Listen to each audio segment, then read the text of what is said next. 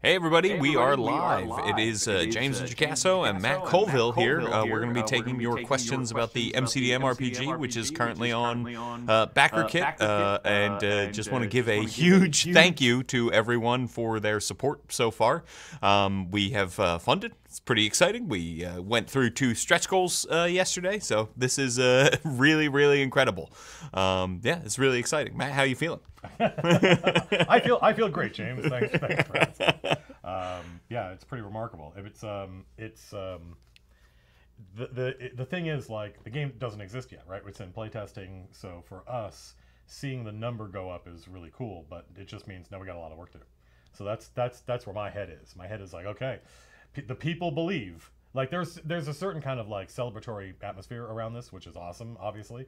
But some of that celebratory atmosphere is like tinged with, it's like the game exists. Like people are celebrating as though the game exists. Not yet, it doesn't. We got to make it, right? So that's what I see when I see that number go up. I'm like, oh damn, now we really got to do this, right? So when the game comes out, I'll be a lot more celebratory.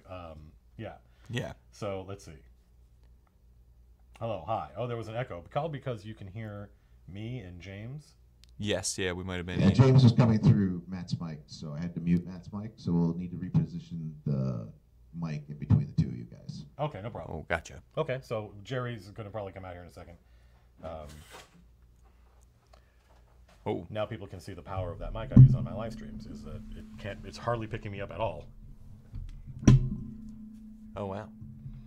Yeah, so when we used to stream like the Chain of Akron, each person at the table had one of those mics pointing at them. So now we've completely changed our setup. We haven't streamed anything here in years. So now we only have one mic. There are other mics around here. It's just they're far away. Mm-hmm. No, we're not Jean-Philippe Terra. We're not using our. There's an actual microphone here. We have multiple microphones. Yeah. Welcome to your first live stream, Dima Jadar. Welcome. Awesome. That was Jerry, by the way. Those of you who are new to the MCDM community / ecology, that's our director of IT and the person who sets up all the cameras and microphones and makes the live streams work. And any of our like Codenames games or any stuff we did, Jerry does all the work to make it so that you can understand what we're playing and does all the Chiron and everything. I saw that. Bort NM, my son is also named Bort. Thanks for the $5. It is exciting. We are excited. Yeah, we funded really fast. It's funny because I had no idea how fast it was going to happen. And it went like that. Yeah. And I was like, oh, okay, people really believe. People really believe. Oh my gosh, it's a leg. Says, guys, it's just amazing what you're going to be able to accomplish with the game you're making. We'll see. We'll see. Like, it's not real until it's real. Right now, like I said, right now it's in testing. James is working hard on a packet for the patrons. Mm-hmm. But we got a lot of stuff. We got a lot of stuff to do. Yeah, we really do. It's incredible knowing there's sort of this thing that happens when you're getting ready for a crowdfunder, which is you do as much work as you need to get ready for the crowdfunder, and you're preparing for the worst, hoping for the best, and those are different things in different situations, right? Yeah. But it's like, we didn't want to go full tilt and totally complete the game if it wasn't something that people wanted. Well, now we know it's something people wanted, so we got to make it, like Matt said. So, yeah, there's a lot to do now, which is great. It feels really good to, be able to start working with freelancers and things like that. Yeah, like before the crowdfunder went live, James was already contracting folks to start working on converting monsters from flea mortals. So we were James and I were acting like this is, because we have a big Patreon with people who want to see this game happen. So it's like, whether it funds or not, we're going to make the game. It's just how much art is it going to have? Is it just going to be me and James working on it, right? Right. Like we were going to figure out a way to do it because there are enough patrons to cover like me and James's time. But now we can do a lot. Now we can do a lot. I saw somebody in chat who had a name I could not pronounce that looked like somebody it looks like from Brazil. Oh. Stop playing Baldur's Gate 3 for the stream. Me too. Maraveus says, I was sold when I heard about The Shadow. Yeah, I gotta steal a line of dialogue from a piece of League of Legends fan fiction at some point. No man can escape his shadow. Yes. How about, yeah, we're not, unfortunately, pwned like, whoa, we're not soliciting names. We're perfectly capable of coming up with weird, janky names on our own. Do we have an estimate for the Patreon packet delivery? That's an actual question, Sean Huckle. I mean, yes. Sometime this month, we hope. That's what we hope. So, We're hard at work. In fact, it is with an editor right now. So we're in a pretty good spot to be able to try to hit that deadline and get it to y'all. But best laid plans and all that. But that's what we're looking for. We're targeting this month. Shalacor says, I haven't even joined the crowdfunder yet. Probably won't until after Christmas. I think that's probably true of a lot of people, frankly. And the good news is, I had to say this a lot in the video, but now it's just a reality, that if you haven't backed yet and you're like, and cash is tight, but you're interested, that's fine. It's going to happen now. It's quite evidently going to happen. You'll be able to pre-order once the backer kit thing closes. You'll be able to get in. You'll be lots of opportunities for people to get on the bus. Here's a question. If armor and kits give you things like HP, how will magic items work? That's what the Dave wants to know. It's a really good question. And so essentially, think of this, right? Your kit is your loadout. And when you have a magic item, that it works with your kit, right? So your kit might allow you to wear heavy armor or wield a pole arm weapon, right? And if you find a magic pole arm, you can use it with any kit that uses a pole arm, right?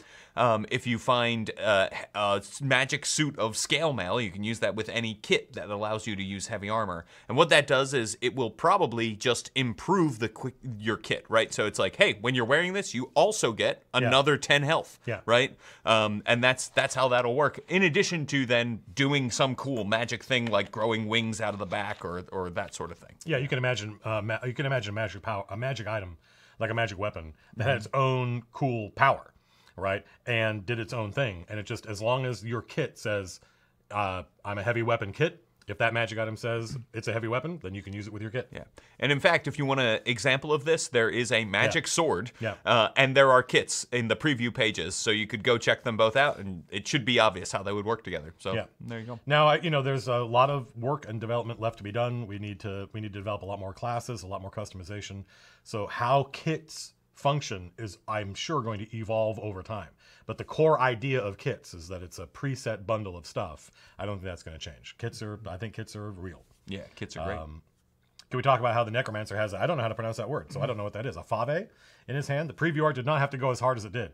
Yeah, we're really lucky, the artists that we work with, folks like Patrick Hell, obviously our staff artists like Grace Chung, Nick Despain, Jason, what's his name? Jason Halfanour, are astonishingly good. We're incredibly lucky to work with these folks.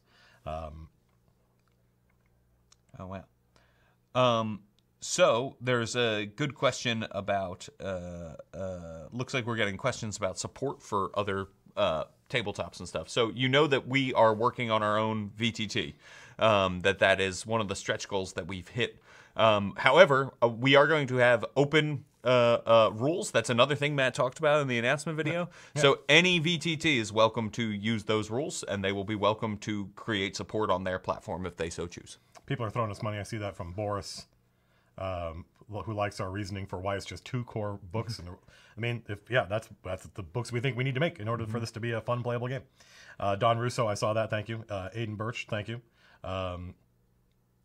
Can you multi-class in this game? No. You can't play a shadow talent. However, if you look at the talent, for instance, if you look at the Illrigger Revised, which is available now, especially if you already bought the Illrigger, you should already have an email for it.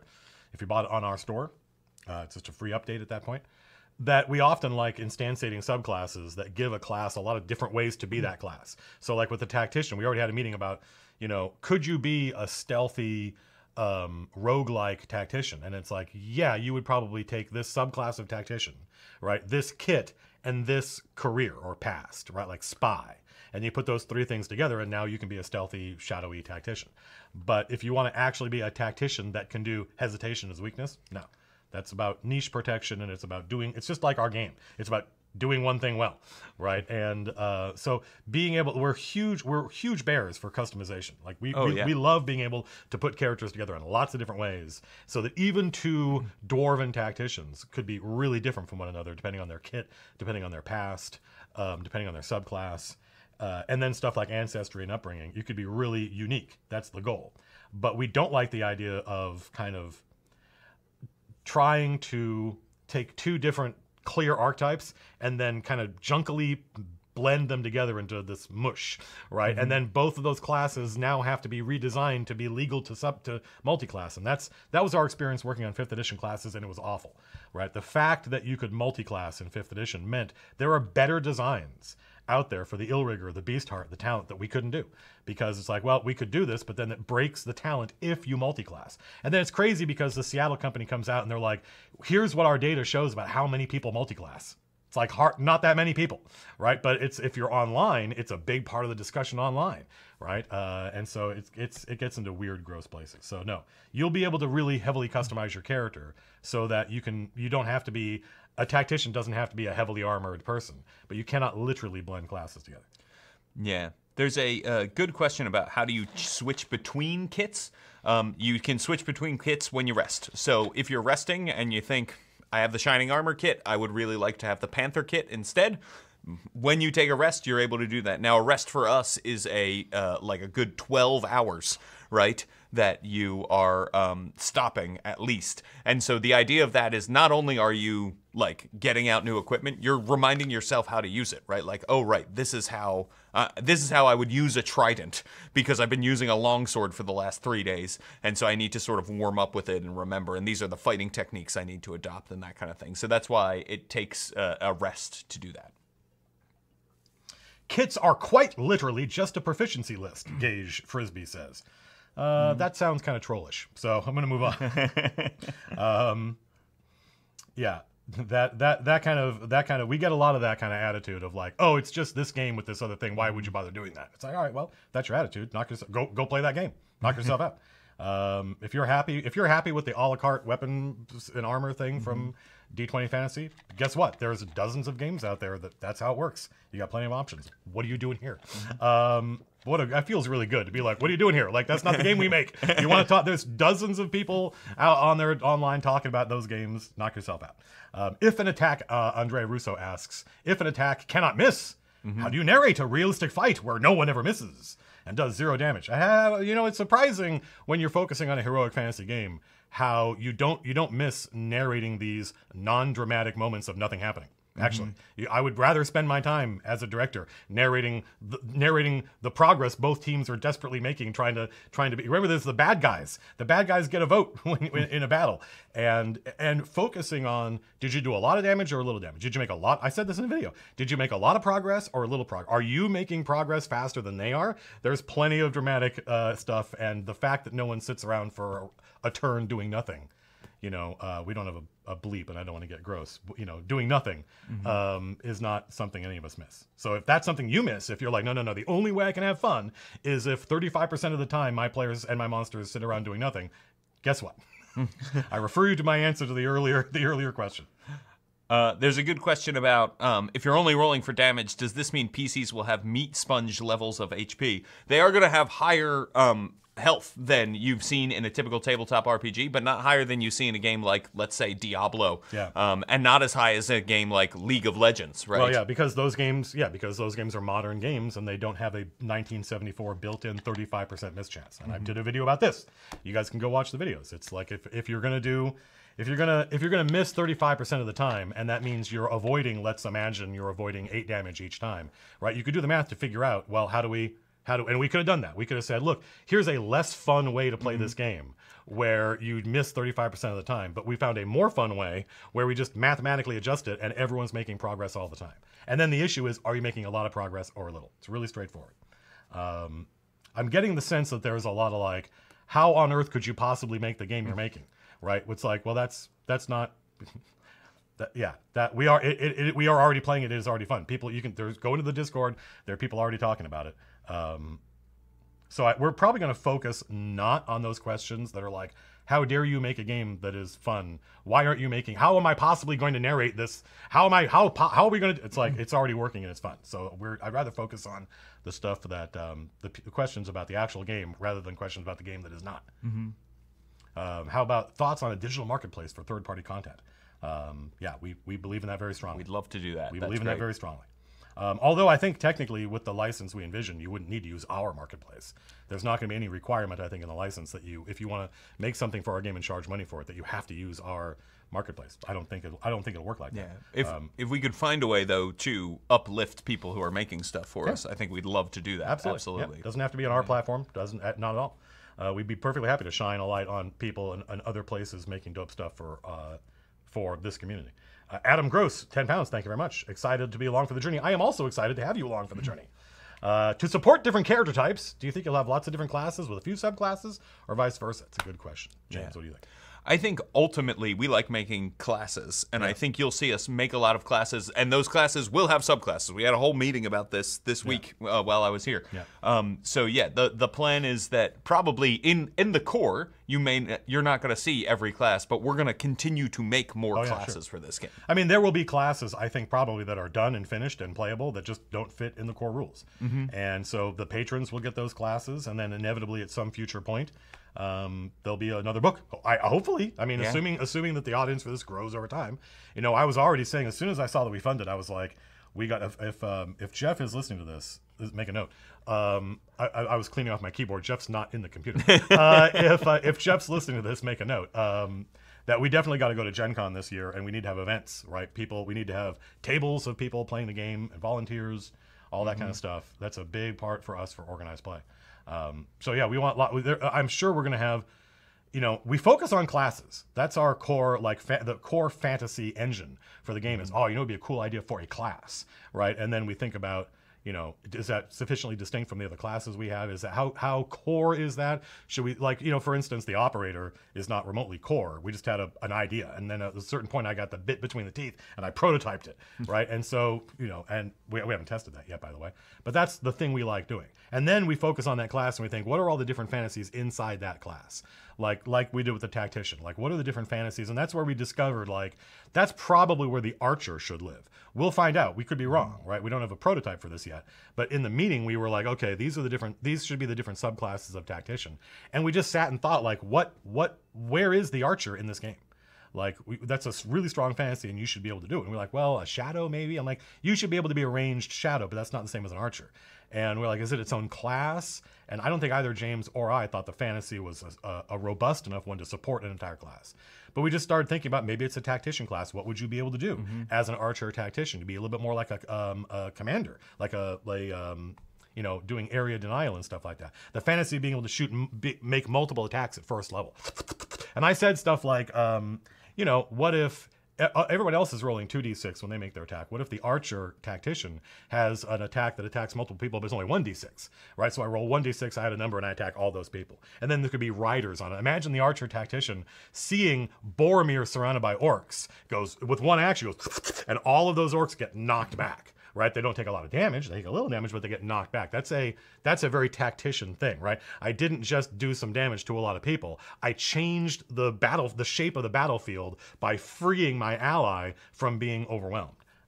That's how we think. So that's the process, right? As we start with the fantasy, and then we start to drill down, and we see anyway. Yeah. Pedroid says, keep up the great work and awesome art style over at MCDM. Can a single class fulfill different roles based upon subclass choices? We talked about that a little bit. Absolutely. We're a big fan of we don't want somebody to be, I think the fantasy comes before the role. James will correct me if I'm wrong.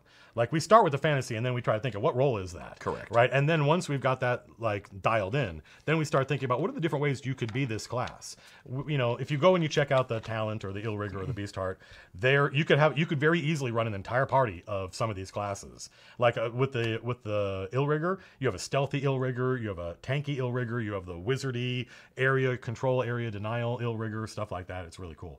Jonathan Francia, $10. Any chance of additional copies of the Ajax edition being offered? I will tell you, I really did not think.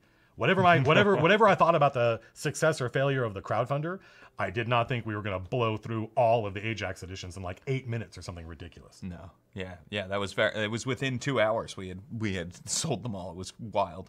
Yeah, somebody says, Patan says, maybe both work. I could see an archer shadow as some kind of sniper. We actually have a kit in the game called the sniper kit. Yeah, but that's a different fantasy. That's what I was saying. I was like, yeah, no, you should be able to be a ranged shadow, but that's a different fantasy, right? That's the fantasy of, that would be like a find weakness character, right? Where I watch this person, and every round I watch them, I'm investing in greater damage later. And so at a certain point, I can do like a headshot, right? Where I do one shot, it's a ton of damage, but I had to invest in it. That's the sniper fantasy. Definitely. Yeah, and that's, I mean, we should be able to support maybe more than one kind of archer. Yeah.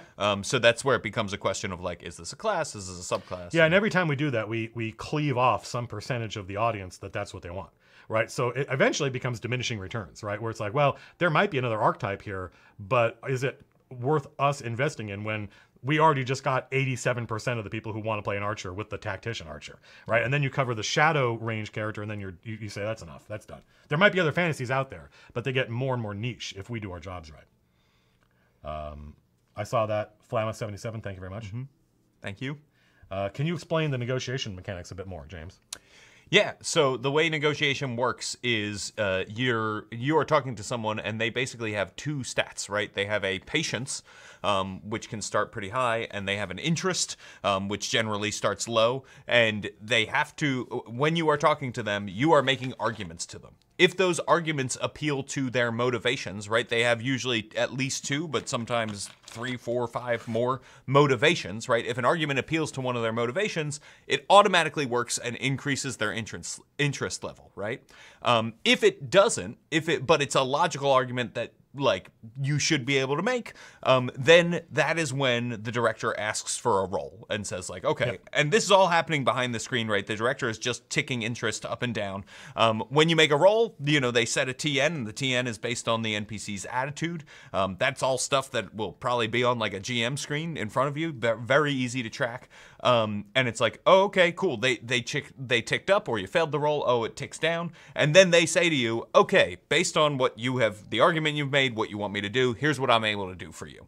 And then you can say, well, I need a little bit more, or you could say, hey, that's great. And the negotiation right there, right? So you can keep going back and forth, but every time you make an argument, the NPC's patience ticks down as well. So that means you can only make so many arguments before they say to you, okay, this is my final offer. This is it. Take it or leave it, right? And so there's a little bit of a push your luck of like, ooh, maybe we could get more, right? Like, I really, really want this guy to throw in a magic item.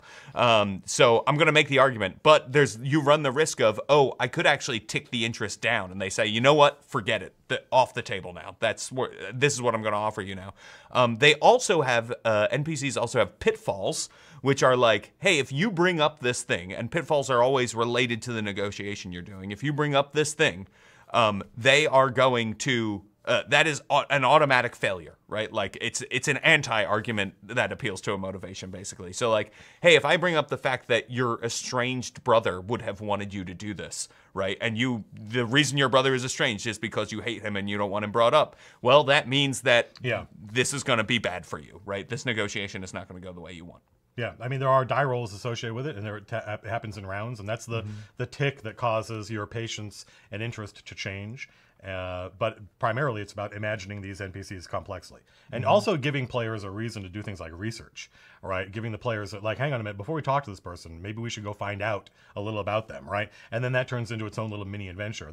Those kind of opportunities are, to me, an enormously fertile source for plots, tension, drama, adventures. Yeah, because if you can find out a motivation, right, then you don't need to make the check. You can just go in and say, avoid a pitfall. So there's a bunch of really good questions here. How does death and dying work? Well, you can die in this. Your character can die in this game. I think it's at your negative, your half your health. Is that, or is it? Yep, negative your bloodied value. But when you're at negative health, you can still act. You're not unconscious in our game. That's an important point. Something we haven't talked about, I don't think yet. Is that you can, what's the status? It's unstable. You're unstable. You can keep acting, but there's a price. Yeah. And I think we might implement like you can drop prone, you can play dead. Yes. Because we discovered in this design that people wanted to be able to play dead. And we're like, oh shit, okay, so we'll probably have something in there that involves, trying to trick people so the earth elemental doesn't step on your head to make sure you're dead. But but you can't, your character can die. It happens to me all the fucking time.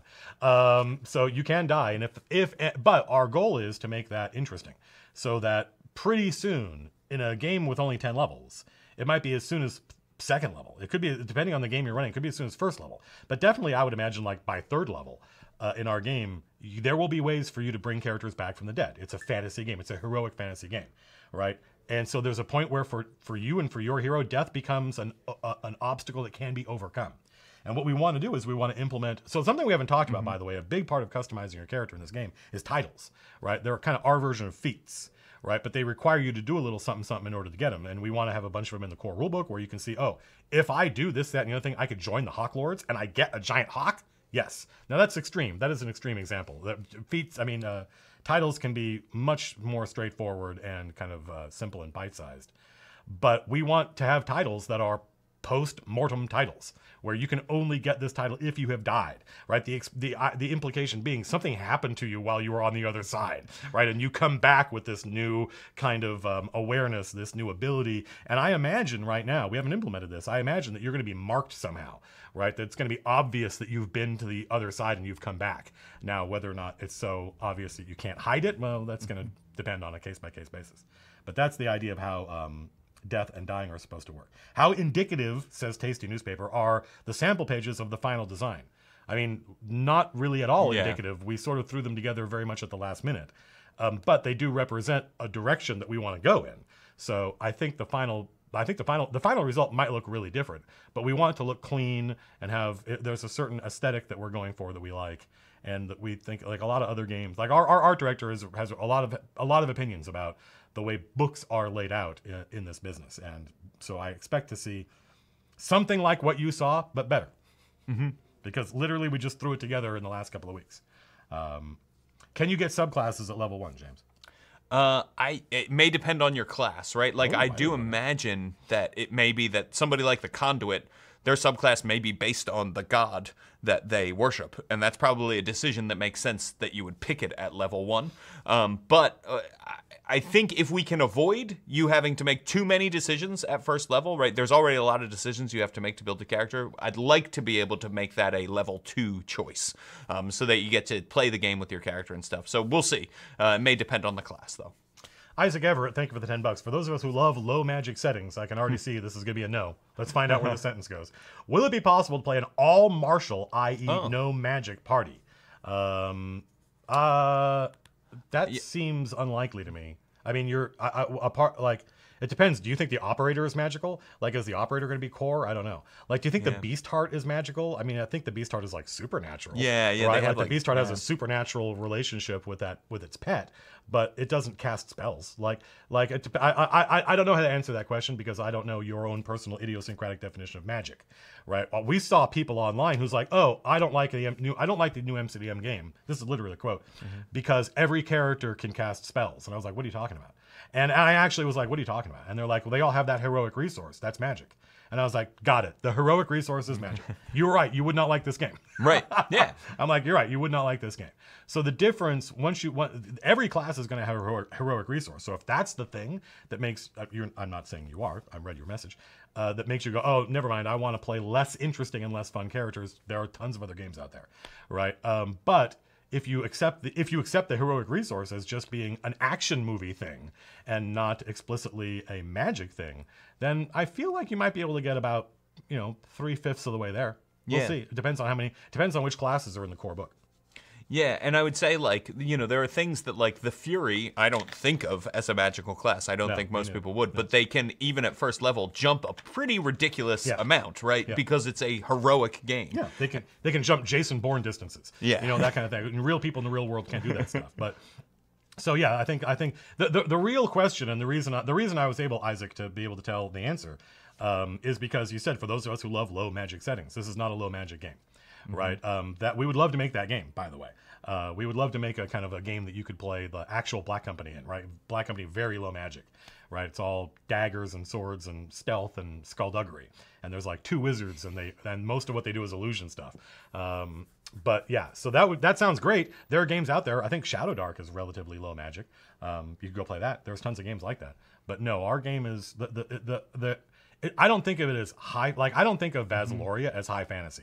To me, the thing that determines whether a setting is high fantasy or low fantasy is how much access does a normal citizen have to magic, right? So the fact that there's 20th level wizards in your D&D game, that does not automatically to me mean that it must therefore be high magic if there's only 5 of them on the entire planet, right? And the average peasant lives their life with maybe a local priest who can maybe cure light wounds, that kind of thing. That to me, that's a low magic setting, right? But so I think of Vaslori as being relatively low magic, right? But our characters are heroes. They can do extraordinary things. And they start as heroes. They don't start as like a peasant that just put down their sword. So if what you like is that low magic, gritty, tracking torches, worrying about light kind of thing, this game's not that. It's not that, man. So there are some good questions about. I saw some people wanted to know how much lore is going to be in the book. I actually not. I would say it depends. Like not more than you saw in Flea Mortals. Yeah. Not more than you saw in the Talent. It's not the core books aren't setting books. Right. That's what the Vasloria box set's going to be. But there is a setting in there. So I should say not more than Flea Mortals implies. Right? Like if you read Flea Mortals and you wondered what would the player's handbook of this be, well, that's going to have more lore in it because you saw the dwarf write up in the preview stuff. That much lore. That's like I think if you think dwarves are cool, you would read that write up and go, I like these dwarves, right? But they're ours. They're uniquely ours. They look different than normal dwarves. They have a different biology than normal dwarves, normal fantasy dwarves, and they can do cooler and different things. So yeah. I think it's going to be medium to low amounts of lore. There's also a good question from Sydney Sorrentino. Thank you for the $20. Please tell me you are going to show pets, companions, and mounts some love. Well, good news. If you've read the Beast Heart, that is definitely going to be a class that shows up in this game. There's a question about what will be core and what won't be. Will we have companions? Will we not? But we will eventually have companions in this game, just like we do in the Beast Heart. And you will be able to have pets. Companions also make great mounts. So I'm really looking forward to that. I have a soft spot for the Beast Heart because I was the lead designer on it. It's the first D&D class I ever made and published. Oh, really? So yeah. That's cool. So I'm excited to bring it to this game. The Beast Heart's brilliant. Yeah, I was one of those things where I pitched the Beast Heart to James, and I thought I was saying, now go find someone to make this because James, among other things, manages our freelancers, and he's like, no, I'm doing this, and I was like, oh, okay, cool. I was like, this is gonna be awesome. Somebody asked about the dwarf write-up. That person's very close to my heart.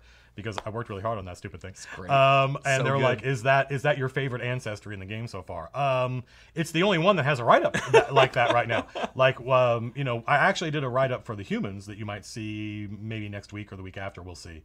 So you're going to get to see at least one more preview page spread, I think. It's tough because there's a whole bunch of stuff we wanted to do once the crowdfunder was live. Mm-hmm. But we worked so hard to get it done that now everyone's wiped out and exhausted, and so I don't know when you'll get to see it. But I wrote up some text for the human entry, and we're getting some art done, so you might see that. But I'm actually really looking forward to all the stuff left to write. Like having written the dwarf thing, when I woke up yesterday, I wanted to know if we funded it or not, but I wanted to know, I was like, did anybody read the dwarf write-up?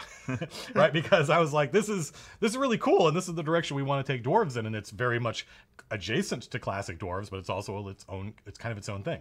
And so now I'm looking forward to writing the elf write-ups. I'm looking forward to writing up, we have new ancestries. You might get to see a Revenant spread. We have Revenant art that we finished, but we haven't gotten a chance to show you because we don't have a layout for it yet. The Memenek, the Protean, stuff like that. I mean, I still want to put the Omnivok as an ancestry in the core book, but unlike it would say, dwarves, high elves, woad elves, the Omnivok, because I think there's only one. I think there's only one of this thing left in the world, right? It's kind of like a replicant. It's a artificial person made by the Steel Dwarves, and they're referenced in Flea Mortals. But I think it'd be super cool if it's like, no, you can do whatever you want in your own game, but canonically there is literally only one of these things out there in the world, and if you want to play that one, here are the stats for it. So I'm really like, hi James, how is Matt as a boss? Oh, great. La. No, I'm kidding. There's no way James could fairly answer that question. I'm sitting right next to him. Yeah. Right. So horrible. Yeah. I'm sure it's like anything else. It's got to take the good with the bad. I don't know about that. No. There might be a link for people to go check out. Oh, yeah. yes. So somebody asked. I saw this message and I forgot about it. But somebody asked, "Is there any chance that there'll be another wave of limited edition Ajax boxes?" There is. Yeah, right now. Yeah. It literally did not occur to us. This is not a. Those people who've been in the community for a long time know this. We're not trying to game the system. We're not trying to artificially gin up demand for anything. The demand's either. In fact, we hate that. We want the opposite. We want to know that the people backing it really want it. Right. That's why we're talking about what the game is and what it's not. We don't want people jumping in for reasons other than they want the game. So it never occurred to us. It really did not occur to us that the Ajax edition would sell out in I don't know what it was, 8 minutes. It was some crazy short period of time where all of a sudden the Ajax edition was gone. And so as soon as we all were conscious again yesterday, and keep in mind that I was getting text messages from my in real life friends, some of whom you know, who are like, I woke up this morning, it was already gone. I'm like, right? So all of us know people who are like, hey, we're like, okay, well, should we do more of these? Does it make sense to do more of these? And here's the thing, right? Every one of those we sell, as far as I know, at least into North America. I believe if it's in Europe, it's different.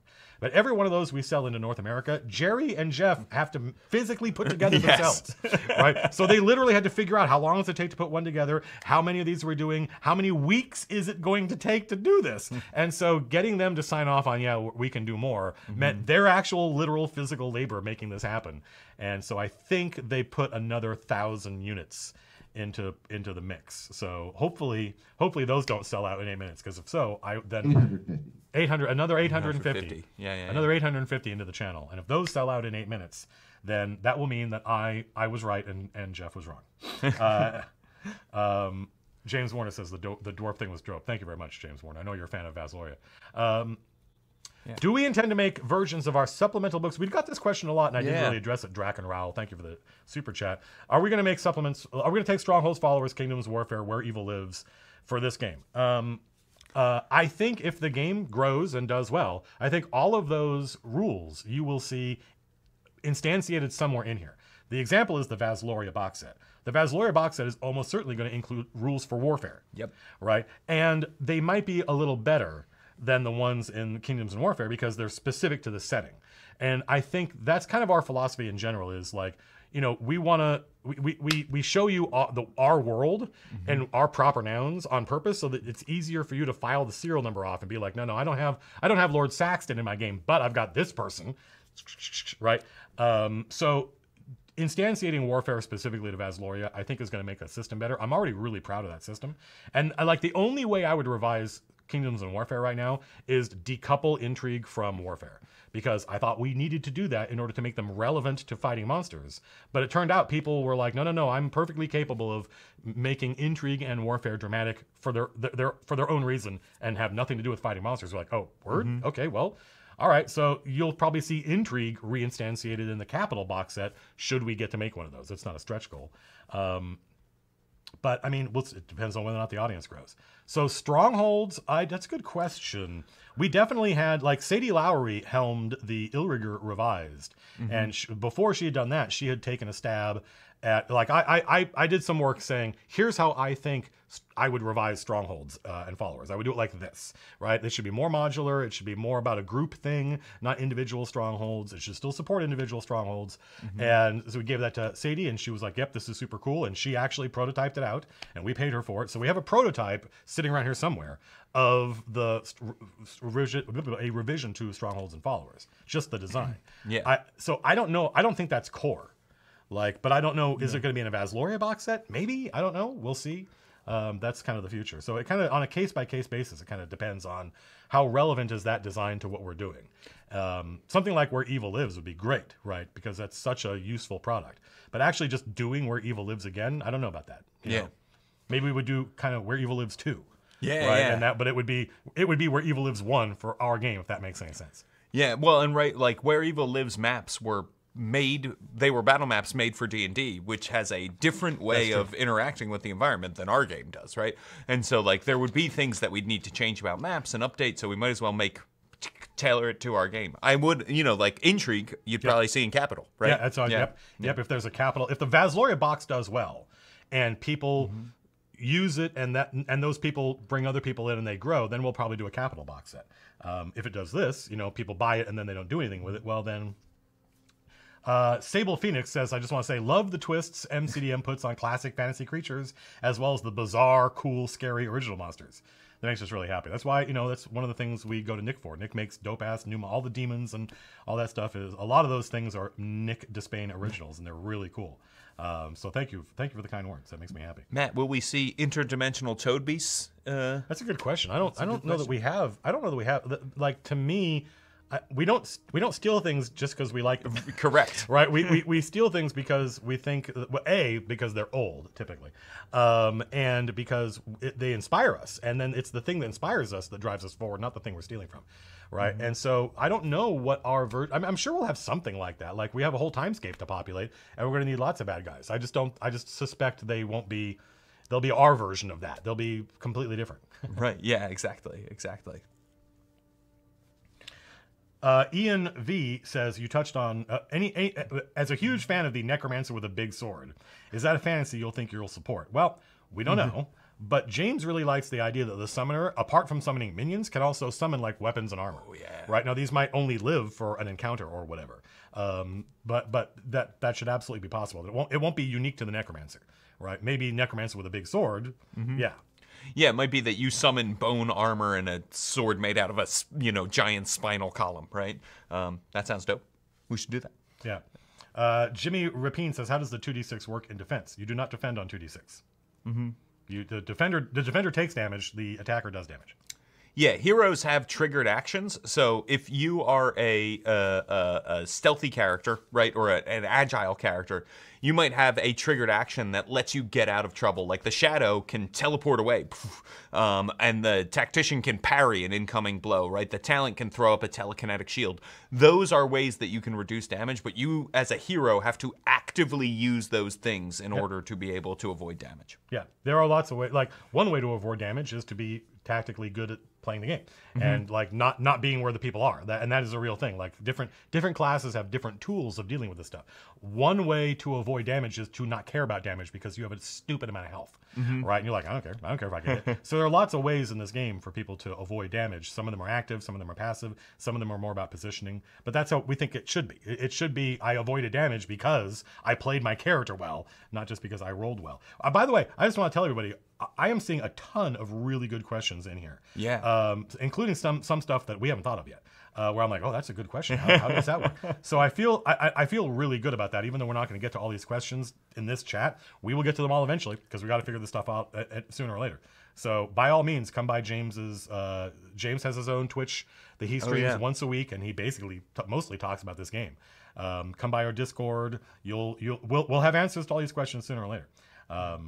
Yeah, I see a lot of questions that have been about, will we have a system for crafting magic items? Oh, yeah, 100%. And we will. That's a real. In fact, one of the things I have to do once we go back to work is I have to write up how do languages work in our game. I don't think that's going to be a lot of work, by the way. It's probably going to be like a page of text, right? How do languages work in our game, and the idea of having different levels of fluency, probably 4. One of which is I'm not fluent, right? So 3 levels of being able to speak it, idiomatic, that kind of thing. And we need that because one of the things we want to do with the research and crafting system is we want the language of the thing you're researching. So finding ancient tomes in dead languages suddenly can be a big deal because it's like, well, I actually speak a language related to that. So my fluency level affects how easy it is for me to extract the knowledge from this tome. We don't like in fact, we talked about this yesterday, is making sure that our game does not have these crazy narrative-breaking get-out-of-jail-free cards where you're trying to create some drama over something, but there's a spell that just goes and just, I just do it. Oh, okay, great. And so, like, comprehend languages where you can just, at first level, you can just go, and all of a sudden I know any language I need to know perfectly fluent. That removes a lot of drama from the game and removes a lot of cool gameplay opportunities, and there's a ton of things like that in D20 Fantasy. So I do think at higher levels you will have abilities that can magically affect your fluency, but it's not like night and day suddenly I can speak every language, right? So I got to design. It's really just, you just heard it. That's it. Just turning what I just said into text. I have to design the language rules, right? How does language work in this game? And then we can go and start prototyping some of the other stuff in this game, like research and crafting. We really want people to be able to have ambition. We want your character to to have cool things that stimulate your ambition. Like, oh, I could build one of those things. Yep, it's 3,000 research points, which is going to take you probably about 3 years to do, right? But now you can get started. You can make progress during downtime and stuff like that. And having those things where, like, at first level you fell in love with this, but you weren't even able to make one until 5th level, right? You're like, damn. But that also, if we can do that, that also means stuff like healing potions, consumable items can be things that are easy to make. So we already have pretty good designs or ideas for that I think will make good design. Does the game, asks Lord Tuba, does the game assume the party will always be the same level? That's a good question. That's it. So right now, the party is always the same level. So because there's only one level right now. Yeah, there's only one level right now. As we develop other levels of the game, we may get into testing that, but I think the game is going to assume for the most part that you are the same level or within one level of each other, probably. We need to talk about rewards and advancement. Matt and I have ideas of how that works. I think the question that I would have is, if you miss a session, do you get the XP or not, right? And that's the thing we need to talk about. I mean, I think that, like, yeah.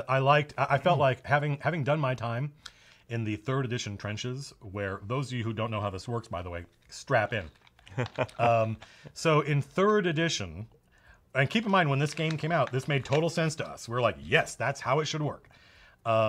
You got XP based on how much tougher the monster was than you, not how tough the monster was. That was AD&D, right? So you would say this monster is really tough. It has a lot of XP. But in 3rd edition, it was relative, right? So if you had, which we often did, if you had characters of multiple different levels, we fight an ogre. That ogre is worth less XP to the 3rd level character than it is to the 1st level character, because an ogre is way tougher than a 1st level character. But then you're in a matrix with 5 players at the table. We're all fighting this one monster, and then you have multiple encounters that have multiple monsters of different levels in it, and you have to calculate the value of those monsters on a per player basis. I think we probably spent about 45 minutes every session when we were done just calculating XP. Right? And then all of a sudden, 4th edition comes along, and it's like, everybody's the same level, man. When you all level up together. We were like, oh my God, I cannot tell you how many hours my friends and I spent arguing very passionately, because it was so important to us, about the idea that, like, well, Dave wasn't here last week. Why did he get XP? Mm-hmm. He didn't risk his character's life, right? Because we were very steeped in that 1970s ethos, which, keep in mind, I love and I could easily go back to, probably with another like OSR style game, something like Shadow Dark or Forbidden Lands. We talked about that. That notion of, you weren't here for this. Why did they get XP? They didn't risk because back then, every session you were risking, like just opening doors, you were risking your death. Happened all the time. Characters died all the time back then in quite undramatic and unfun ways. And that, so we hated that. So yeah, I like that idea that, like, everybody's the same level, man. Like when one character levels up, they all level up. Now we'll probably have advice so you don't want to do it that way. Right. And then that's just how I feel right now. James and I will talk about it, and we'll poll the electorate. We'll see how other people feel. We'll implement something, listen to them, see if it's satisfying what the community needs or wants. That's the thing, is just because I think something, that doesn't mean that's how it's going to be. There's going to be tons of iteration and feedback. James, do you want to go? Yes, I do. So I have seen a question about, will we have Dragonborn? I mean, that's a thing that we have talked about, having a dragon folk type ancestry. The biggest challenge right now is, what do we call it? Yep. Draconian is the term we're using, just as a kind of stubbed in placeholder. That might be the real name. I spent a couple cycles trying to think of what people in Vasloria would call. Well, what they call them is, they call them Good King Omen's Dragon Phalanx, because they've never met Dragonborn that aren't a member of this unit, because they were magically created by Good King Omen's wizard Vitae. But if they were a native ancestry that were just hanging out in this region of Orden, what would those people call it? And we'll call them Wormwights. Wyrmwight. Wormwight is cool. Literally would just be like Anglo-Saxon for dragon person. And so I think probably they'll get 2 names, right? There'll be the name that we call them and that most adventurers call them. And then there'll be Wormwight is what, like, traditional people from this part of the world call it. Yeah. Ace Wheelie wants to know, can we explain the difference between, or can we explain not the difference, just explain how they work, victories and recoveries? Yeah, that's very simple. So recoveries are a healing resource that you use to heal yourself. You start the day with a certain number, generally based on your class and your endurance score. And you might get more as you level up. And when you spend recovery, you recover about a third of your health. Those go down and you get them back by resting, right? So that is your impetus to rest. Victories are your impetus to not rest. So as you adventure, each time you, successfully defeat an enemy in combat, like a combat encounter, or when you do something else, like have a great negotiation or do a complex trap, right? Like avoid a complex trap, you get a victory. And you have powers that increase based on the number of victories you have that make you more effective in combat. You also get more resources to power your stuff based on the number of victories you have. And so your victories drop to 0 when you rest. They actually convert into XP.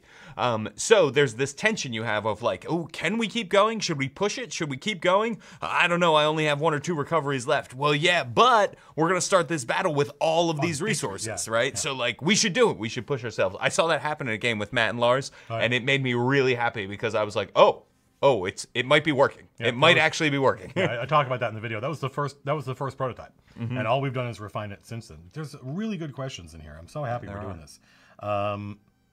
Somebody says, has the idea, this is Bernardo Bonilla, has the idea of a party sheet been floated around for the RPG similar to the one in Kingdoms of Warfare? No, not yet. Not yet. I really like that idea. You know, I really like the idea of, I'm not just making my character. We are going to collectively decide what kind of party we are. I think that stuff is really cool. I don't know that it's core to this game. You know, like I said, it's the tyranny of the page count. And keep in mind, by the way, I'm not sure I was clear on this. When I talked about the tyranny of the page count, like we're funding 800 pages of rules, right? 400 of those pages are monsters. So that means we only got 400 pages of like what we think of as actual rules, right? Monsters and how to build encounters, how to balance encounters, that kind of thing.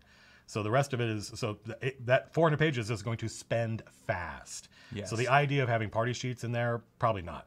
Maybe a supplement, maybe a supplement specific to setting, maybe something in a future issue of Arcadia, if indeed we get to do future issues of Arcadia, which I feel like, given the interest in this game, seems likely, but not guaranteed. How easy or hard do we believe it'll be to homebrew stuff for the system? I think pretty easy, and we want to make it easy, right? Like we're the place that comes from, running the game, and we want to make it easy for you to run the game and build the stuff you want. So like, we would like to make it as easy as possible for you to create monsters, classes, and magic items, things like that. So here's a no bullshit, like how we translate what James just said into actual action. This is literal game development from a meeting we had yesterday. We were talking about now we're working on progression, right? We've figured out how first level works. We figured out how fighting monsters work. We figured out how negotiation works. There's a lot of work still to be done on all these things, but we feel good about all this. It's time to start figuring out, how does level 2 work? How does level 3 work? How does customizing your character work? So we had a discussion about how many when I choose this tactician subclass and I hit 3rd level. So I'm a knight commander tactician and I hit 3rd level. How many choices am I making, and what are those choices? Well, obviously it would be cool if there were a couple of unique 3rd level knight commander tactician powers to choose from. But then I said, hang on a minute. I think the choice is I chose the knight commander subclass. Right? So when I get to 3rd level, I just get this ability. Now I'm going to say this live to James. Actually, something I was thinking about was the idea that there might be like every level, there's a new tactician ability and a new ability from your subclass, and you pick between those. Right. So you're always choosing one of 2, but you're not choosing from 3 different knight commander abilities or 3 different archer tactician abilities or 3 different bulwark champion abilities. That's 9 different abilities we'd have to cook up just for 3rd level, right? And at that point, it starts to get. I flash back to an earlier edition of the game where making custom classes for that game was so hard, no one did it. right? Because there were so many, there were 20 levels for one thing. We don't have that problem. Actually, 30 technically. 30. There were 30 levels in that edition of D&D, and you always had multiple choices for everything you were doing. And I'm like, hang on, that's why people didn't make homebrew content for this. Is because there's just too goddamn many choices, right? So it's a question about where are you making your choice, right? So we want you to be able to highly customize your class, but that's going to come from things like your ancestry, your upbringing, your past, your career, right? And then your class, and then your subclass. And we might have prestige classes. We really like those. So at that point, you got to say, stop, hang on a second. We can't then have even more choices on top of that, even though people like more choices, because what we'd be doing is making it hard for people to homebrew, and we want to make it easy, right? So saying 10 levels and you're choosing between only a couple of different things each level, that constrains it to being solvable. People will be able to make custom classes for this, we hope. How GM friendly is this going to be, Nick Howard asks. I mean, pretty random tables, session prep tools, reference guides. I mean, it depends.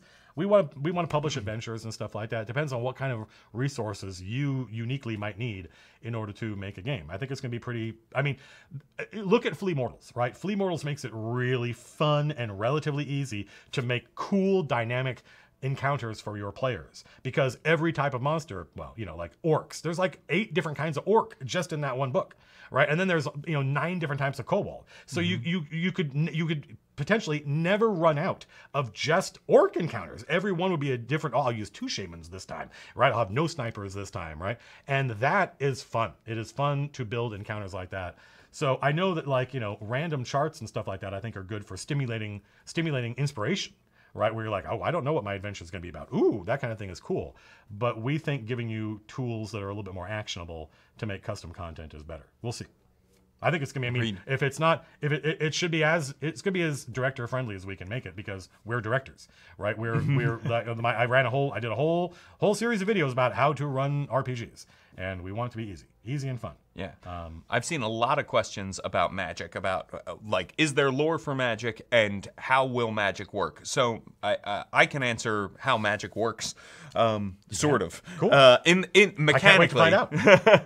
Mechanically, I can say we've tried a couple of different things, and we are continuing to throw stuff at the wall, and some of it is I would say initially we were trying to figure out well, magic should work this way. We were starting with the mechanics instead of starting with the fantasy. And now we are okay, but actually, what is the fantasy? What's the archetype? Yeah. And unfortunately, we're inheriting a lot of cultural nonsense from a game from the 1970s that didn't really think in these terms. And so if you look at the D20 Wizard, it doesn't really have an archetype, right? It's several archetypes kind of jammed into this one kind of very junky, somewhat, in my opinion, broken design. And so for us, it's going to be more about breaking that stuff out, so that if we have, which I don't know if we will, I don't think we will, but we might. If we have an illusionist class, they're going to have their own resources and they're going to work their own way, and we're going to focus on that design rather than trying to come up with a generalized spellcaster and then cram a bunch of half-assed archetypes in there, none of which it delivers on well. So that's the principle behind the Necromancer. So right now, one of the things I started prototyping was the Elementalist, which we think might be the closest thing we have to your generic mage. And that currently relies on multi-turn casting, which I'm not going to say much about until it goes through more testing. We have already tested multi-turn casting. It seemed to work okay. I was astonished. It was my design, and I was astonished that it didn't fall apart immediately. Right? I thought it was going to fall apart literally in 3 or 4 rounds of our first test of it, but it worked really well. Yeah. There may be some edge case nonsense that we have to iron out. But imagine casting Fireball, and the longer you cast it, the more damage it does. Or the longer you spend casting it, the bigger an area it affects. There's a lot of but you could just be nope, I just want to do it right now. Boom. Right? So that kind of another one of those kind of push your luck mechanics. Do I want to keep casting this, or do I want to let it go right now? That's something we still kind of believe in. It's just one way we might instantiate this. We'll see. But that's something I got to go work on. I had the bit between the teeth a couple weeks ago. I had to put it down because I had a lot of work to do for this crowdfunding. How are we accounting for varying skill levels of players? Are we gonna have to handicap people? That'd be interesting. Yeah. Are there more complex mechanics for more experienced players? That's a good question. Yeah. It's going to be on an archetype by archetype basis.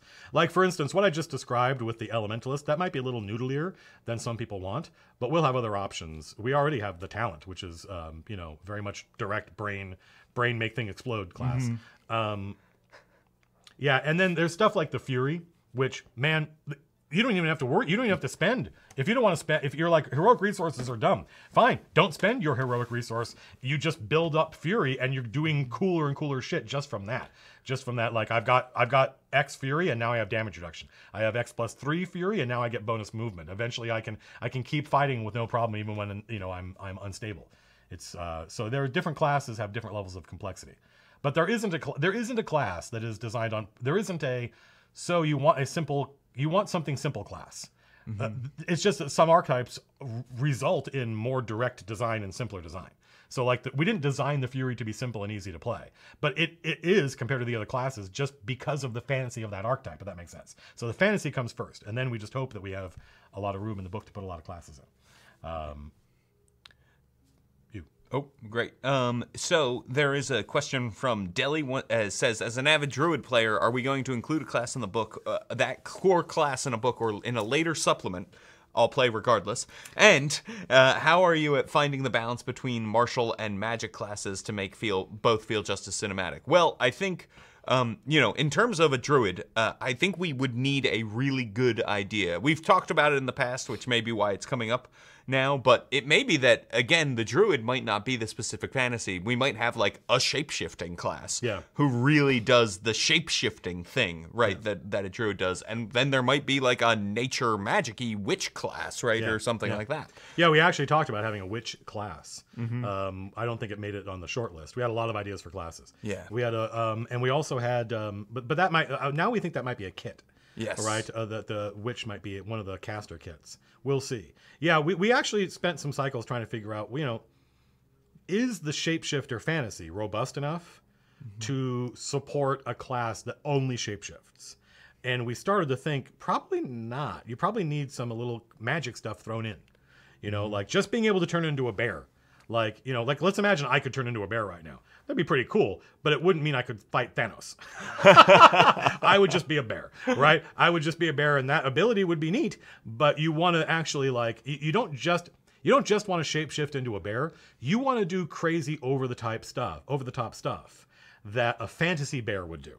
Right, and at that point, you start needing some magic thrown in. And at that point, maybe now you're a regular druid, you're casting spells, and but I actually think that that the shapeshifter class might be the beast heart who plays I use ferocity. Right? Like I don't need magic. I build ferocity, and that's what powers my dope ass. I think we might have just designed the shapeshifter class. You're the Hulk, right? Yeah, you're basically the Hulk. Yeah, you Hulk out, and now you have every time somebody attacks you, you build more ferocity, and you spend it on cool powers.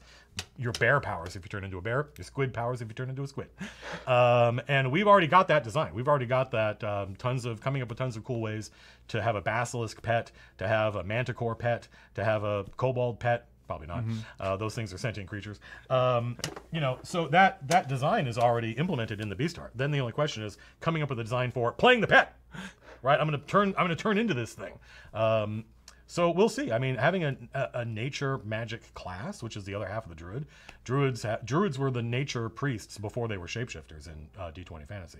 So the question is there a class that is the nature priest, or do we just have nature domains for the conduit? Yeah. Do we need, with the conduit, virtue and wrath, do we need a druid class?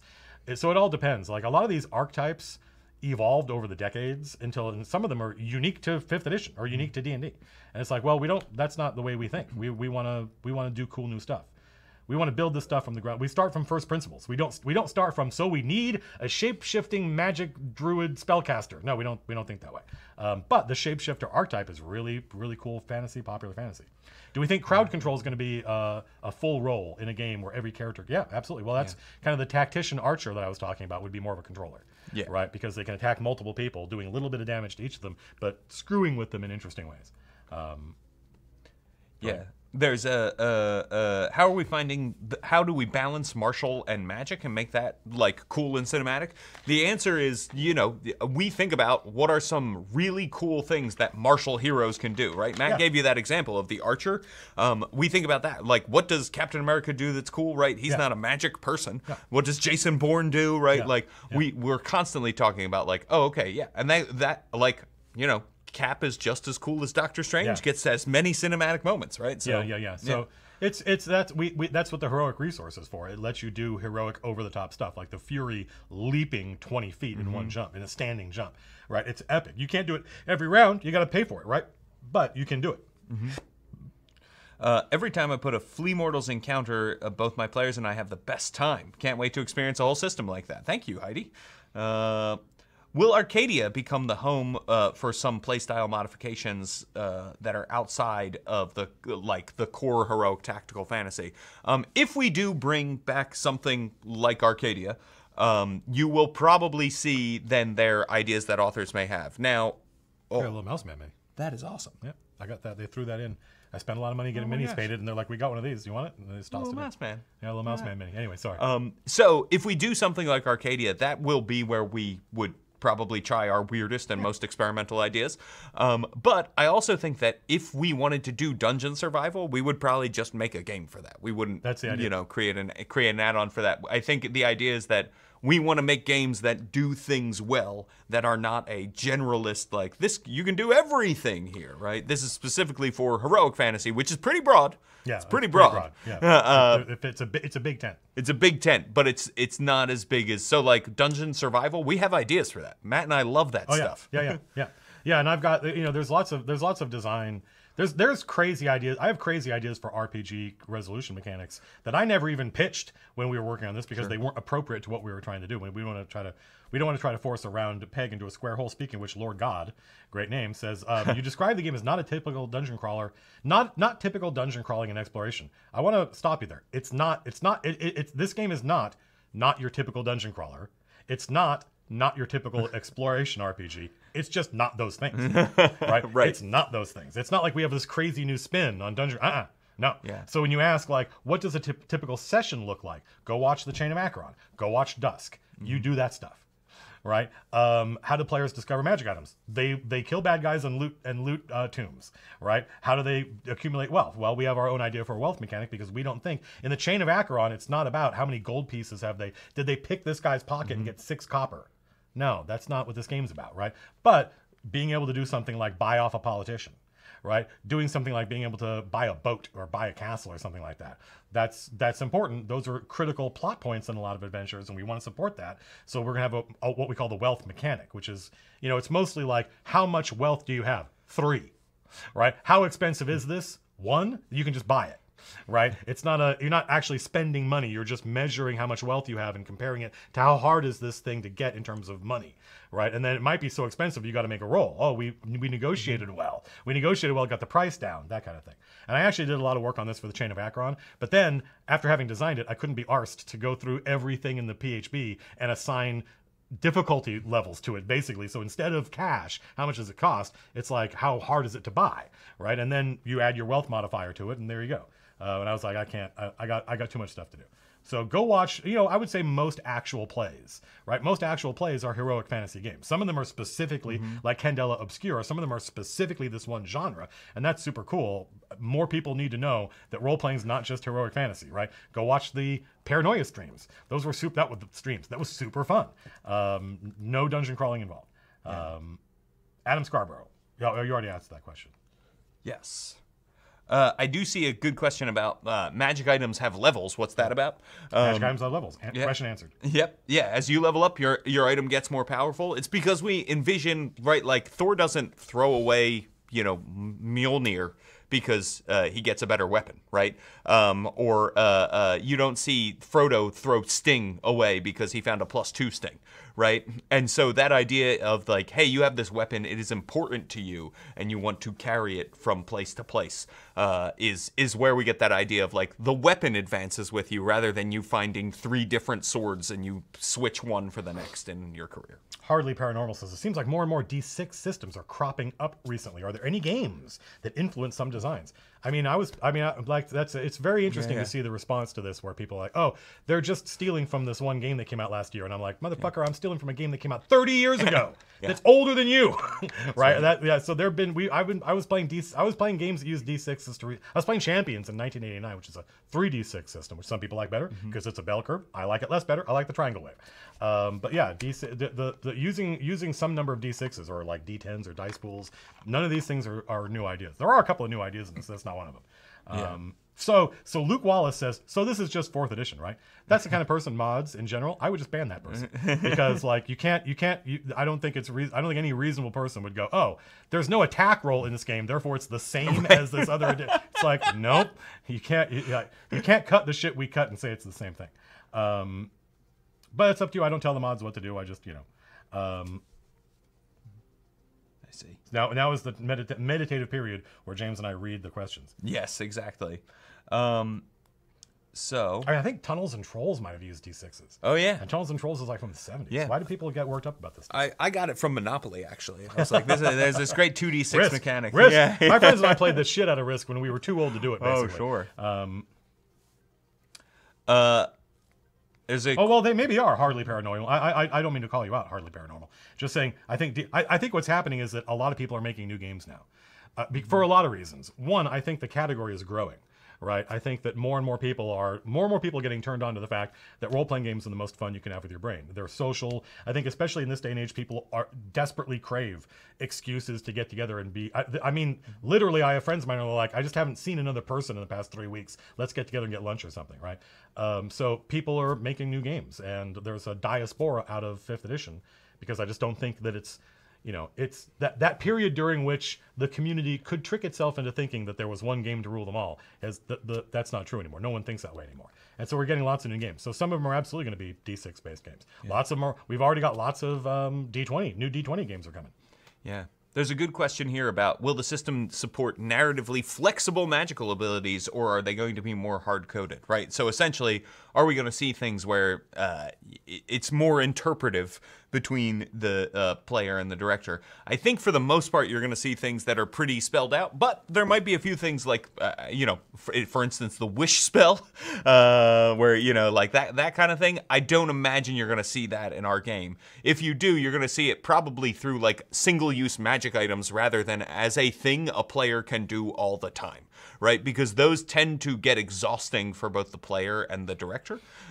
So we would probably want them to be more things like that. Or like illusions, right, can tend to be. We often talk about how will we make an illusionist work because we don't want it to be a burden to play an illusionist. I was thinking about this again the other day, and I honestly can't think of a way to do an illusionist that isn't just like a mind control character. Right. Yeah, because ultimately what an illusionist is doing is trying to convince someone else that this fake thing is real because they expect it's going to change their behavior. So what they're trying to do is change that person's behavior, right? And if you boil that down, it's basically a certain kind of mind control. And maybe that means we know how to do it, but also that kind of feels gross. Mm-hmm. But who knows? Yeah. People are talking about 2D6 games. Yeah, people are like, chainmail used 2D6. Yeah, there's tons of people out there that are convinced that we only started designing games like last year or something, and that the only thing that annoys me about it is how often these people are like young. And it's like we've been playing games for a long time. We play a lot of games. Will monsters have weaknesses to things? I think so. Yeah. Oh yeah, absolutely. Yeah. A sword and sorcery archetype. Oh, I mean like an Elric type character. Mm-hmm. I have to assume that our game, you're going to be able to play Elric in our game. I just don't know what class that is. Yes. I know it might be like somebody was talking about like James likes. I do too, by the way. It was just his idea. The idea that the necromancer can summon not just minions but like weapons and stuff like that. Well, now we're talking about a summoner, a necromancer with a sword. We have the acolyte idea that we've talked about. We haven't implemented. That might be a place you might find an Elric thing. We don't know. Yeah, I mean, we haven't even discussed all. Who knows? Maybe there's a Fury who wields magic as a subclass. Could be. Right? Like, there's all kinds of stuff. So yeah. Let's see. Do I see granting XP as exponentially instead of linear amount to reward riskiness? Well, so I don't know that. So XP will probably be something that is going to help reward riskiness in the sense that, like, hey, you're going to want to keep going because it's only when we rest that these convert into XP. So sure, we could kill something, rest, kill something, rest, kill something, rest. But then it's up to the director to say, like, okay, well, you're eventually going to go into a hard battle then with no victories, and you're going to be sure you'll be pretty fresh, but that may not be great. Or, by the way, the villain is going to advance their plans because you keep resting so much, right? That's the risk of resting, is that you have to do it for a long time, so the villain gets to do a lot of stuff while they're waiting. Is there space in this game for an evil group of PCs? I mean, it depends on what you mean by evil. Because, like, the Chain of Acheron are not evil, but they're also not good guys, right? They can be evil if they feel like that's the most expeditious way to get what they want. But it comes down to stuff like adventures and stuff like that. No, we're not going to make adventures where every single NPC in this town, it tells you how much cash they have on them and where they keep their valuables, because we assume that there are going to be thieves in our game that are just going to go through town stealing from these innocent people. No, we don't assume that. We don't build that. We don't build support for that into the game, right? So that's kind of, it depends on what you mean by evil. There's kind of like melodramatic evil, and then there's kind of cutthroat, cut purse stuff, and we're not doing that. Let's see. Irish Jesus wants to know, are my D12s going to still be useless? In this game, yes. I don't think they're... It's D4s, D6s, D8s. Yep. And maybe a cosmic die. What? We haven't yet found... The only reason we use D4s is because we found a need for bonuses, minor bonuses and rewards, bonuses and penalties. So we used a D4. The only reason we used the D8 is because we needed a die for, I want to do extra damage with this attack, like and that's like the impact die. So if we find a need, we don't start with the dice and try to figure out how do we use these. We start with the game design and figure out what do we need. There you go. Yeah. Let's see. How do you handle skill rolls? You take your dice in your hand, you roll. Yeah. So essentially, I mean, skill rolls are very similar to what you would find in a D20 fantasy game. You roll 2d6, you add the relevant modifier, and you compare it to a target number. So I would say the big thing that we do is we encourage, and you can do this in a lot of games, and a lot of games do this, like Vampire the Masquerade, the separation of skill and characteristic, right? So you roll, you always add your characteristic, and if you have a relevant skill, you could do that. So for instance, if you are trying to intimidate someone, that could be a presence test, right? You're rolling your 2d6, you're adding presence, and you might add intimidate. Because you are getting in their face and you're trying to be, use your force of personality to overwhelm them. If you are taking a log and breaking it in half with your bare hands to intimidate them with your might, then you would roll 2d6, you would add your might, and still also add your intimidate, right? So we try to encourage a little bit more separation of that to allow people to be creative with skills. Will the Monsters book include monster design tools? I don't think so, because I don't know how that would work. Like, the way we design monsters is we pay people and say, go make something cool. Yeah. So, like, there's not. I think that it's. I don't mean to be reductive here, but it's almost like saying, will the RPG come with designing your own RPG rules? You could ask that question, right? Somebody who was completely naive and didn't know what an RPG was might ask that and say, like, oh, will I be able to make my own role playing games with your RPG? Like, what? Right? So that's like we sit and we think, and then we write our ideas down, and then we test them. And how do you like what there might be is, like, there's a chart in, I think, the 5e DM's guide about, like, if you want to make a new monster, just use it has, if it's 5th level, it has this many hit points, it has this bonus to attack, it does this much damage. There might be something like that. But those are, that's not that like, if you see some cool ability that the Olithek can do, and you're like, what are the rules for creating a brand new ability like that is balanced? There are none. You start with imagination, and then you try to instantiate it with the grammar of our rules, and then you test it. So there's no way we can package that up and hand that to you. Yeah, exactly. We might have some advice to that regard, right? But I don't think we'll have any way that's going to say, like, here's how you'll get a perfect level 10 monster that is perfectly balanced. There's no way to do that with how our game works. Yeah. I feel like we're getting to the end of this. Mm-hmm. How easily do you think the core system might be adapted to other genres? Well, we have the laser gun fantasy. It might not be on release, but we already have like hopefully you'll get to meet the operator and stuff like that. So I think like space fantasy is one of our core 3 settings. But we're not making a generic system. If we wanted to go make another game, which we would like to do, like if this game does well and it grows over time, we'd love to make lots of different games, including maybe other RPGs. When I was at Wizards of the Coast, I was a full-time employee in RPG R&D in the year 2000 when they released D&D. I was in RPG R&D. They don't have this anymore. They have D&D R&D, right? But they used to make multiple games. That was cool. It was neat. There was a Wheel of Time RPG. I was working on a Dune D20 game that I thought was going to be, we all thought was going to be really cool, but they canceled it. So, like, if we wanted to go make a dungeon crawler, right, we would start at first principles. We would not assume that therefore it should be a 2d6 game. Now, it may be that we're like, oh, actually, everything we want to do with this dungeon crawler, we can do with the system we have, in which case we would use that system.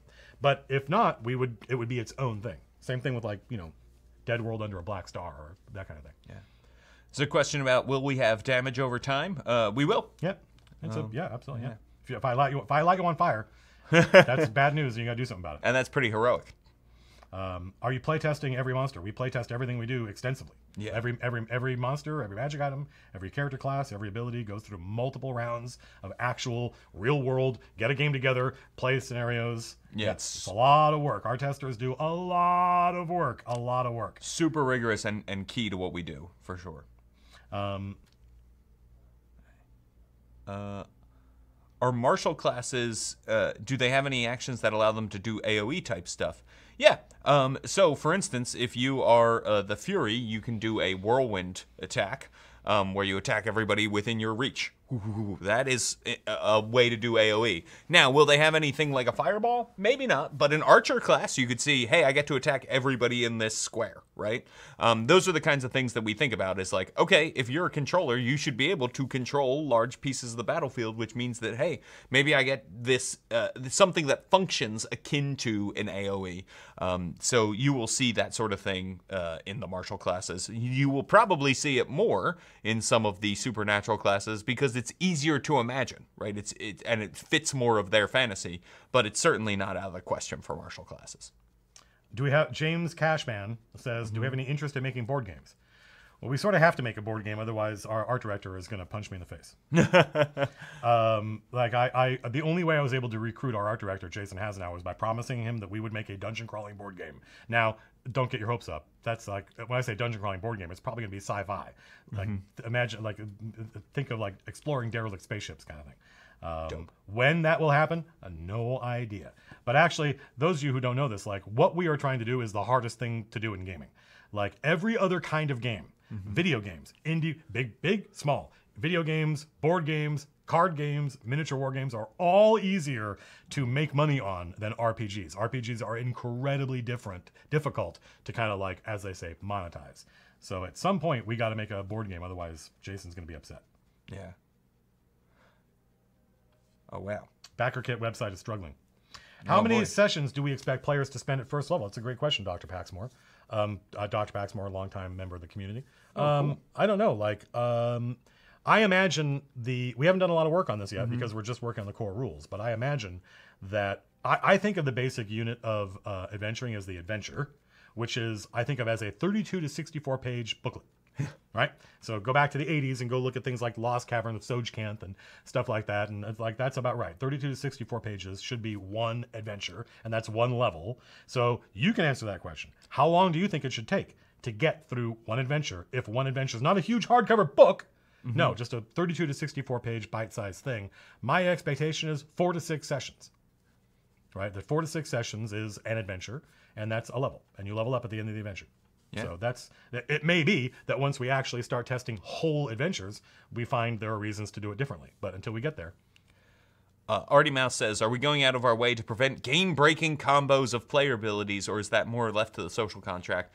So we'll be looking at that stuff with the testers. Here's the thing, is that sometimes game-breaking combos can be very fun, right? And that, to me, is not game-breaking. So there's a question of, we want you to be able to do combos that are super cool and powerful. Yeah. What we don't want you to do is, we do this every single fight, and it works every single time, and that's all we should do, and that's the way you win the game, right? Yeah. We don't want the game to be winnable. Correct. Or solvable. Yeah, solvable. Right? Where there's a solution where you'd like, only ever do this because it's the only thing that's good. Yeah. why are RPGs more difficult? Because once you buy the books, you don't need to spend any more money, right? And the amount of work it takes to make the art, for instance, for an RPG is unbelievable compared to a board game or a card game. It's like, holy crap. It's a lot. It's a lot of art and design and testing. Because think about what you do in a board. Imagine any board game, like Gloomhaven. Imagine what you do in Gloomhaven. Compare that to what you can do in an RPG. It's off the charts, right? Gloomhaven, any board game is a constrained set of problems. That makes it relatively easy, straightforward and easy to solve compared to an RPG where you can, you could decide to build a spaceship if you wanted to and go to another planet, right? Okay, where are the rules for that? Oh God, right? So it's as far as bang for buck goes in terms of the amount of money it takes to make a good one, and then the revenue that generates is it's the worst possible. It's the hardest thing to do. We are trying to do the hardest thing to do in gaming, and so the fact that you folks are interested means maybe it'll work. There is a good question about does your answer mean that we're planning on putting out a bunch of 36-page adventures? And I mean, here's what I will say. Right now, we develop adventures. We are developing adventures so that people can play test the game, right? Yeah. The monsters, the mechanics, that kind of thing. If we have the time, we would like to go back and further develop those adventures, right? Once the rules are in a good place, it's like, okay, well now we should, and where those go, where those will end up, if we will publish them, if we won't, that's all to be determined. But we'll have a lot of adventure content that we could publish if we have the manpower to do it. Here's the answer. It takes about 300 pages of content for anything we do to be worth going to print with. Correct. Right? So like printing a 64-page adventure, we're probably not going to do that. With the exception of inside a box set. Inside a box set, well, now we can do whatever we want, right? Because what you're buying is the box set. But otherwise, if it's not about 300 pages worth of rules or more, then it's not worth us going to print for. So I think you're going to see lots of adventures that are PDFs. Correct. Right? Lots of adventures in the VTT. Right? Lots of third-party adventures that we promote that we're like, yeah, that's cool. I'm glad you guys did that. You want to sell it on our store? That kind of thing. But actual in-print 36 to 64-page adventures, no. Probably. So when you're thinking in your head about what kind of physical products might be in a future line, you got to think about your idea and be like, is that a 300-page idea? They're probably not going to do it in print. They'll probably do it as a PDF. And I'm sort of philosophically opposed. I'm sure we'll do one sooner or later if things, if we have continued success over time.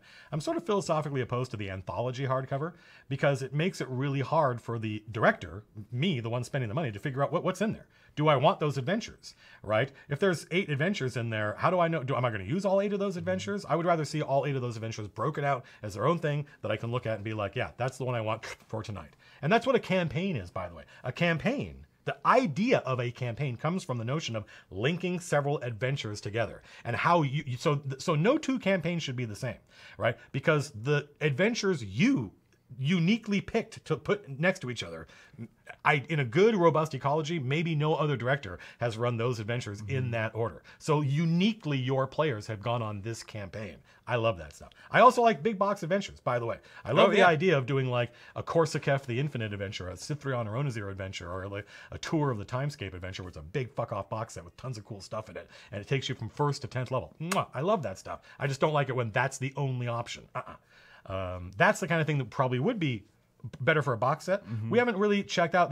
We'll all find out together what the future of box sets is in this RPG, because now we're on the hook to make one, or at least to pay somebody to make one, and we'll find out. Does it sell well? Does it not sell that well? We don't know. Ace Wheelie wants to know, will there be an encounter building template? There will be rules for building encounters. We definitely want to make that easy for you. So those will probably be in the monster book. Cool. We love you, Tina Price. Thank you for that. That's a lot of money.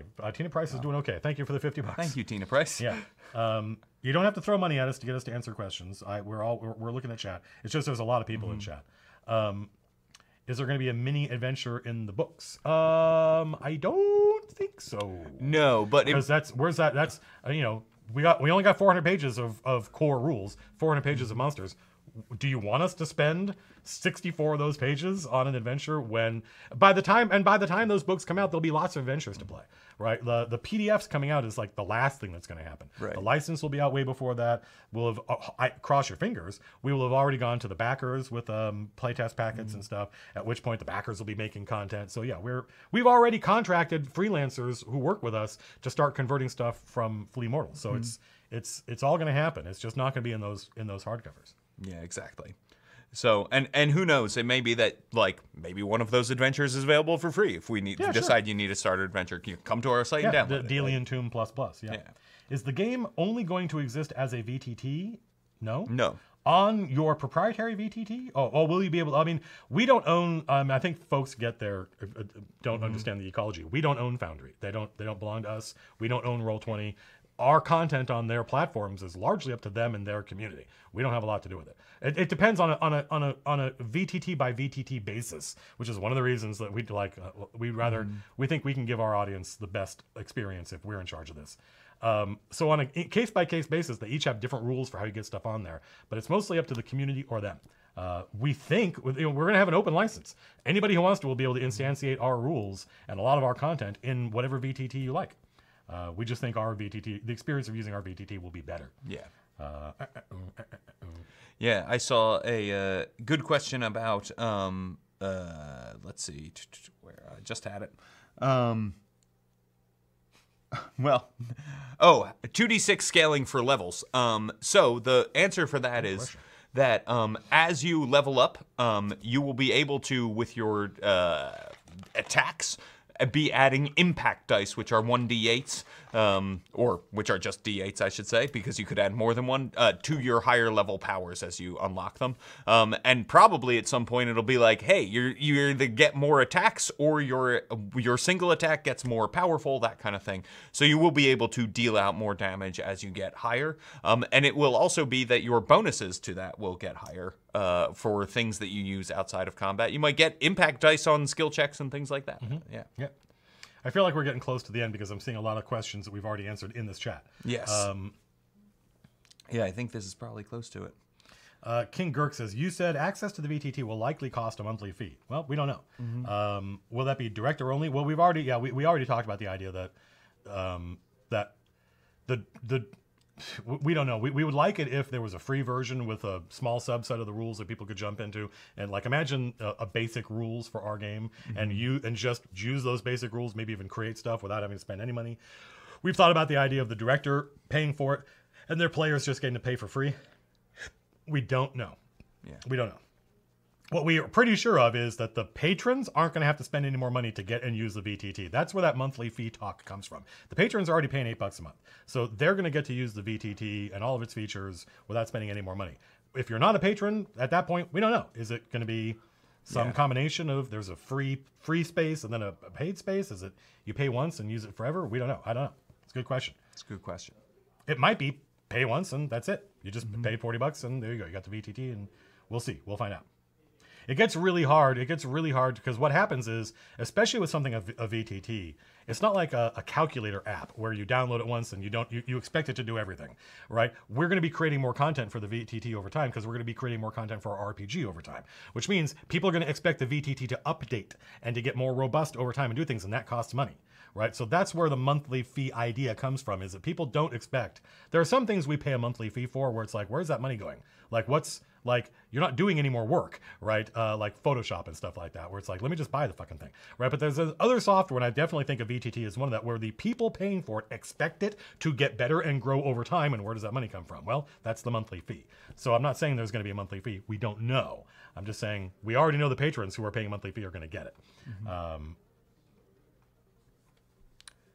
Let's see.